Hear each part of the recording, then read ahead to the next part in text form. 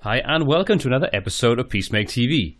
In this video we're going to be taking a look at how we can track events using Slider Revolution and how we can link that through to a Google Analytics account. Now before we start, you need to make sure you've already got a Google Analytics account. Otherwise, if you don't, you're going to need to go and set one of those up. Don't worry, you can set the free one up. You don't need to go for anything that's going to cost you any money. So once you've got that set up, we're ready to move on then to start adding this information into our sliders. So let's take a look at how we can do all of that right now.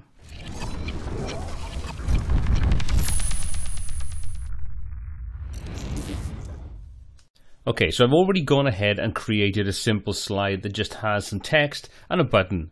Now we're not limited to tracking button clicks, we can actually track the slides themselves. So we may want to go through and set up slide clicks as opposed to setting up button clicks. You don't always want to have a button visible on a slider, but you still might want to make it interactive and you may want to track those clicks. So I'm going to show you both methods. First of all, we'll start off with the button and then we'll take a look at how we can do exactly the same thing just by using the actual slide and setting that as a link itself.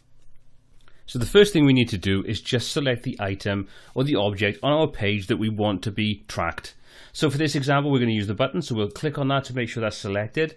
Then we're going to come up to the attributes section at the top. And in there, we're going to click. And you can see we now have a range of different things that we can do. What we are interested in is the classes section. And all we need to do is click in classes and put GA button. That now sets up as a Google Analytics tracking. So once we've set that up, that's all we really need to do. We could then do whatever we wanted to that button. So if we want to make that clickable to do something else, we can just come up to the actions and we can apply that action to it and go through and do like we normally would, which is go through and set that up to click and do something. So once we've done that, we're just going to hit save. We've now applied the basic information we need in there, but we now need to go in and put some JavaScript in, some code in there that you can download and copy and paste with no alterations. So don't worry if you think it's going to get a bit complicated from this point, it's simply copy and paste. So what we need to do is jump back over to our slider, all sliders. And then what we're going to do is we're going to choose the little cog icon underneath the slide that we want to edit. So we're going to click on that.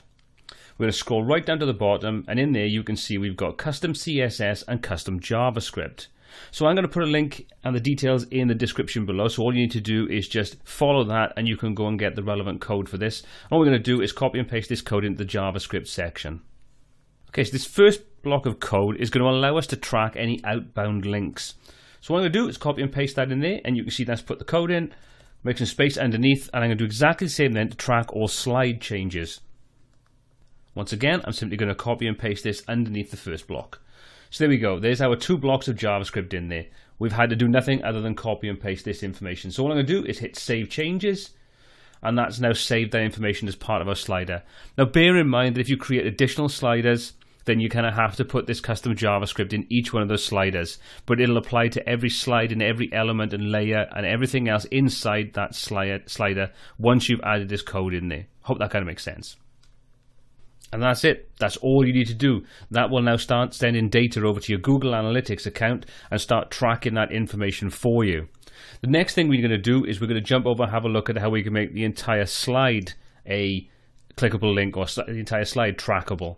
So much the same way, we're going to leave this code in there. We're going to jump back over to our slide itself. So we're going to come back up, go to the slide editor, click on the slide that we want. Just making sure that's the active one. All we're going to do now is get rid of what's on this button. So I'm going to click on the attributes there and just take that out from there. So we'll remove that. We don't want to track that.